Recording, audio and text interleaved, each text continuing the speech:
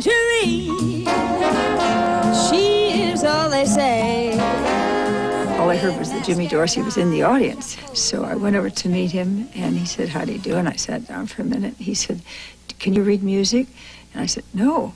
And he said, "Oh, well, I guess it doesn't matter." You know, Jimmy's always very shy like this. And I didn't know why he asked me that, because I didn't know he was there to hear me. So the next night he sent his manager down to hire me. And I didn't know that either. And the way I got hired was, he was with Bob Eberly, who was my favorite singer, too. And they dropped me off back at my hotel after work. I think we got a sandwich at Lindy's or something. They dropped me off. And I still didn't know what was happening about a job. I was totally in the dark.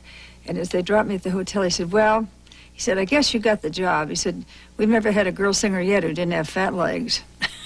I said, "That's how I got the job." I mean, that's how I was told I got the job. I didn't know I was auditioning.